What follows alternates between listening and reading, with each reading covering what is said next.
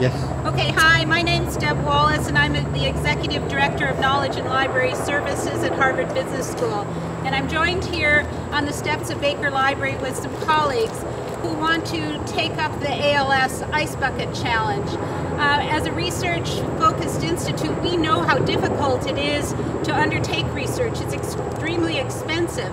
And buying data, collecting content, hiring staff, building spaces in order to conduct research takes a lot of money.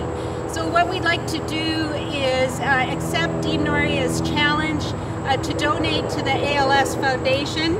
So in memory of my husband's cousin, Derek Burbidge, who died of ALS over 10 years ago, and of Clark Lavender, who is one of Canada's longest surviving ALS fighters, and for Cliff's friend. And Paul Coates, I dedicate this to. So what we'd like to do is take this challenge. Are you ready? Okay, everybody ready? Sorry, I gotta get my Are you ready? 1, 2, 3.